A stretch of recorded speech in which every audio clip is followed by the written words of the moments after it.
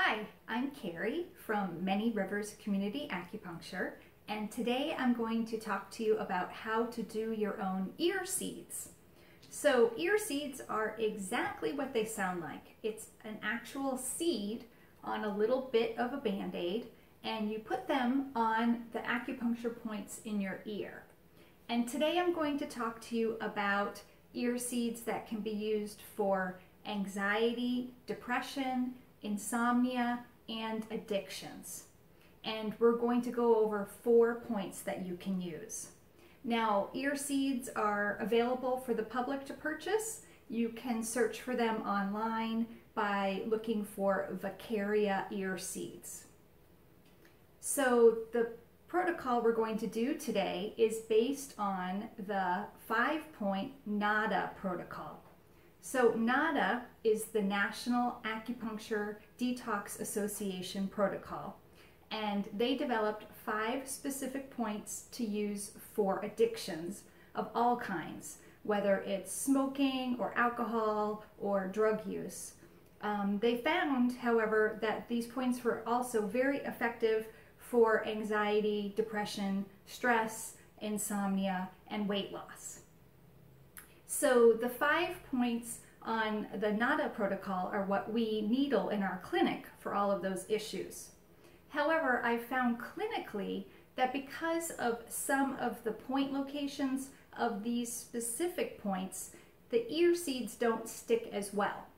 So what I'm going to show you today is a modified NADA protocol that is easy for you to do to yourself at home and also gives you the best possibility for the ear seeds lasting for a long time.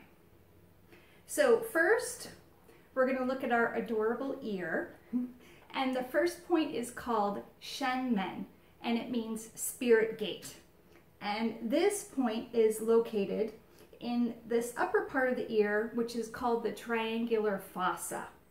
And you'll notice, if you're looking at the upper part of your ear, that there's 2 ridges that make this triangle. So Shen Men, spirit gate, is located at the lateral third of the triangle. And if you want to be very, very precise, it's actually located at the upper point of this triangle. Now, I have a handout, which I'm following along with today, and this is available in the comments section of the YouTube video if you'd like to download it and read along. So when we're putting the ear seeds in, it's very easy. You just pick it off. It's easier if you have longer fingernails, which I do not. And then we put it on that point. So I'm going to find that triangular depression in the upper part of my ear, and I'm going to move along to the outer part and put it in the outer 1/3. Now, this is a lot easier if you have a mirror, which I do not have, so I'm going to check this point location later. But as you can see, just by feeling along, you can get in a close enough spot. Our acupuncture needles are very tiny, and these seeds are actually quite large, so you don't have to worry about precise point location. If you're in the ballpark, you'll get the right spot. The next point is the liver point. Now, it's important to know in Chinese medicine that the organs do more than we ascribe them to in Western medicine. So in Chinese medicine, each organ has an emotion that's associated with it, as long as a host of other duties that it does in addition to what the organ does in Western medicine. So this liver point, while it does stimulate the liver itself, it also has a number of other functions. And this is because in Chinese medicine, the liver is the organ associated with stress. So by pressing on this point, this is a fantastic stress relieving point.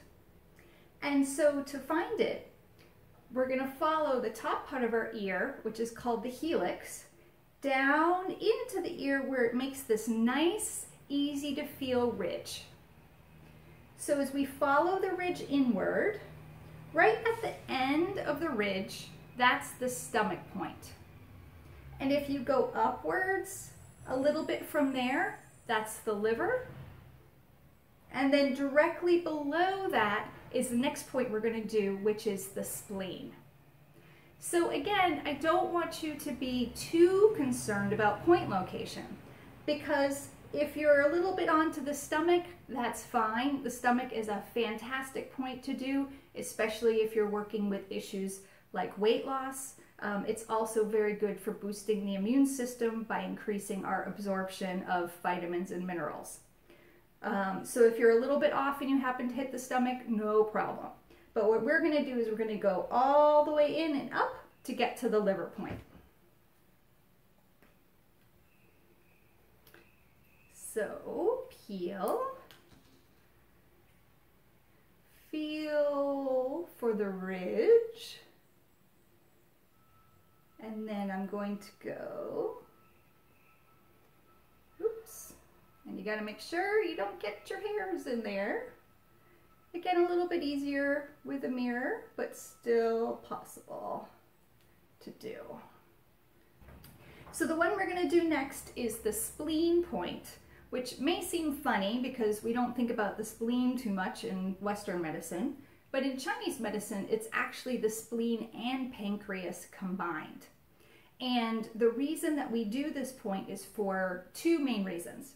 Number one, just like with the stomach point, the spleen is a fantastic point for your digestion and for boosting your immune system.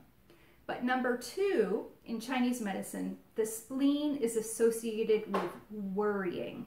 So whenever you're worrying, ruminating, overthinking, anxious, depressed, this is a great point to press. So we'll follow the helix cruise in and then go slightly downward.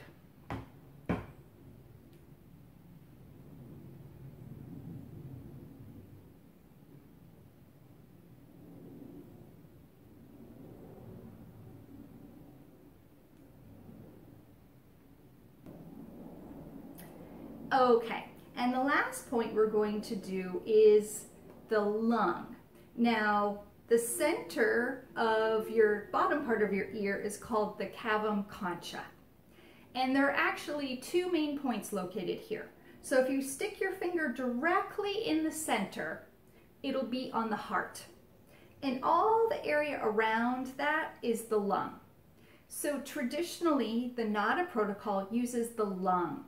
And this is because the NADA protocol is often used for addictions, such as smoking, and also because in Chinese medicine, the lungs are associated with the emotion grief.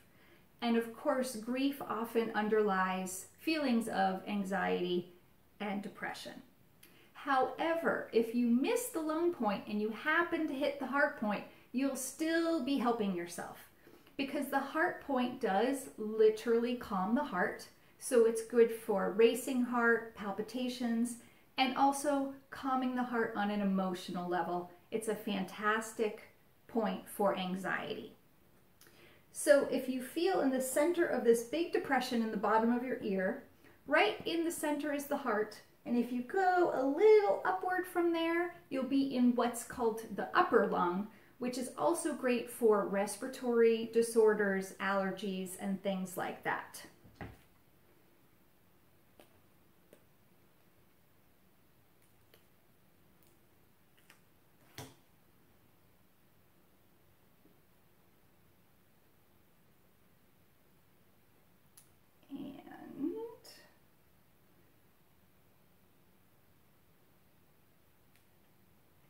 And there we go. So now what do we do with these points? So I like to press them in a sequence, starting with Shenmen at the top. And you put your finger on the point lightly and breathe in deeply, 1 or 2 or even more full deep breaths.